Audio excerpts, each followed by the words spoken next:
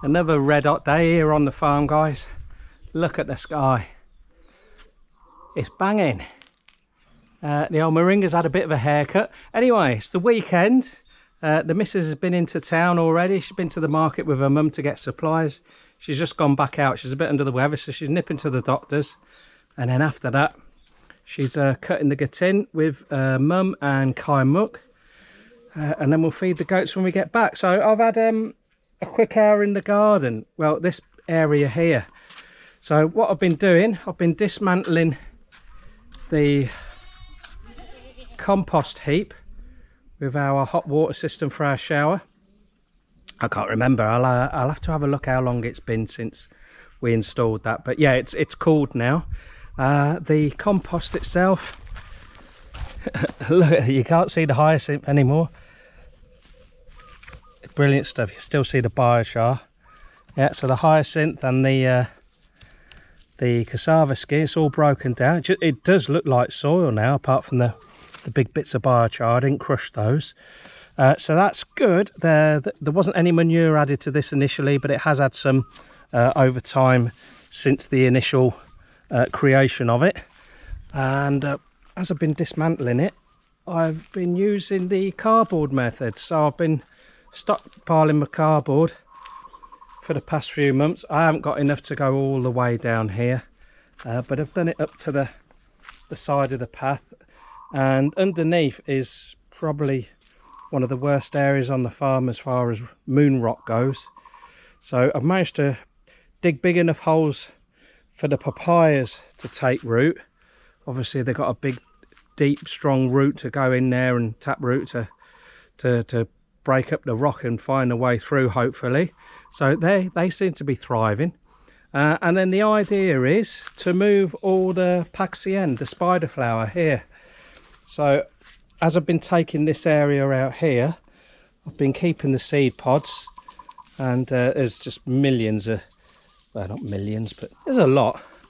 There's a lot of seed in here, and I've just been throwing them in there, and then just throwing the remnants over the other side. I haven't got enough cardboard to go all the way up to this stuff, which Toon calls chut-om. I don't know the other name for it.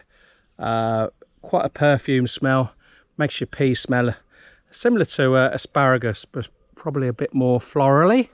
Behind that chut-om, I've been putting loads and loads of goat manure off the island, been bringing that out. So yeah, as far as the shower goes, as our first attempt, I thought it was a great success. Lovely hot showers, a little bit too hot to start with. As I started dismantling this, I did sever near the end of the pipe. Not to worry, because the rest of the pipe's okay, but what we're going to do, we're going to get hold of a full length pipe, and we're going to splash the cash, get a new one, and then we can have hour-long romantic showers together. Off the top of my head, I think we had 3 months of hot water. But don't forget, I mean, I know, guys, and it's a valid point. A lot of you are saying, why didn't you just use solar gain and put hose up on your roof? The main purpose of this is to generate soil or compost to improve the soil all around here. The bonus is nice hot shower when your body's aching. And don't forget, even in Thailand, some of the evenings are quite cold, and some of the days are very, very cloudy. So yeah, 2 birds with 1 stone. And we already had the pipe work, so we haven't had to actually buy anything for it as yet. But yeah, we'll get a new roller pipe, and we'll install that and do another pile. Whether we're going to be able to get a hold of any more cassava skins at the moment, I don't know. Finger root is doing great underneath the papayas. The plan is to take all the spider flower out, but I got halfway through here, and then a big plume of Dan, the nasty wasps, came out in a plume and nearly had me. So I've just backed off for a while, and I'm going to leave it like that, because I'm going to give a haircut to all our garlic chives here. This vacant part of the bed is earmarked for expanding our garlic chives. You can see some of them started to go to flower. The flowers taste all right, actually, but what you don't want to be eating is this bit. It's like eating toothpicks. It's yeah, it's not great. So what we're going to do, as usual, we're going to cut them off at soil level, split the rhizomes, transplant them over there. Got enough to fill that vacant bit easily, and then Toon's going to make fermented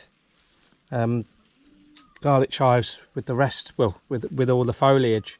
So she's going to mix it with the rock salt, and I believe it's water off the rice. It's the same for doing the pak sien as well. Pak sien, I think you call it pak sien dong when you make it into fermented. So that's the idea for that. The pak bung, I just let 3 of the small goats out this morning, and they gave this a good haircut for me. I do need to get in and take this stuff out though. The chilies are going well. This one I've nicknamed the devil's fingernails. These are as hot as hell, this one. It's not particularly big chili, it's not picky new. I'm not sure what the actual proper name is for it, but the foliage is a little bit darker than the other chili plants we got. And I say they're a little bit smaller, and boy do they pack a punch.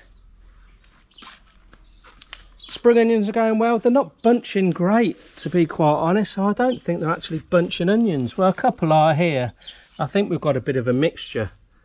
So again, my OCD is not living up to its name. My OCD bed. There's a pak sien there. I'll probably transplant that. I'll cut it and then transplant that. I'd love to be able to do a little bit more in the garden, but it's only really today that I've had a spare half an hour to an hour where I can sort of like not feel guilty by breaking away from the goats and getting in here. Been doing a lot of building stuff and changing stuff and improving stuff where the goats are. The goats are a lot more healthy now. I think we've got 3 that are a little bit under the weather, but nothing major, and everyone's just, they know what they're doing now, and they know where they're supposed to be, and the pecking order's resumed. And yeah, it's a big relief, because it was so hard for the first week or so, and now we're getting there. Can't wait for these papayas to get well up out of the ground, give us a bit more shade, and then the OCD bed will get sort of like dappled shade throughout most of the day. I think it will do even better then. But good stuff. I just need more cardboard. I think I've got enough compost. I've certainly got enough goat manure. But yeah, shortage of cardboard. I might have to get Toon to go into town and get some from the local shops, so like the stock shop. They have loads, and see if we can buy some off them. Everyone round here, they recycle their cardboard. It's not that they're conscientious, it's just that you get a few baht for doing it. People come round and collect it from you. So when we recycle our plastic and stuff and metal, they're always asking for our cardboard, and no chance. Not got enough as it is. Right, I need to get hacking my garlic chives, getting ready for the missus to work our magic on later.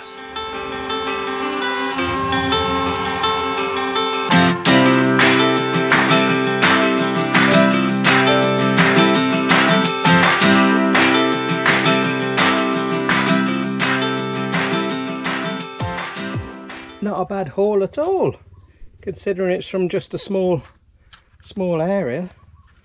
So I'd say it's about 1.5 foot by 7 foot here. So I've got a few weeds to take out, nothing major. So they do a good job of suppressing the weeds once you've got on top of them. So that's no drama. See, there's a little hole here. In there will be a little toad. So I won't disturb him too much.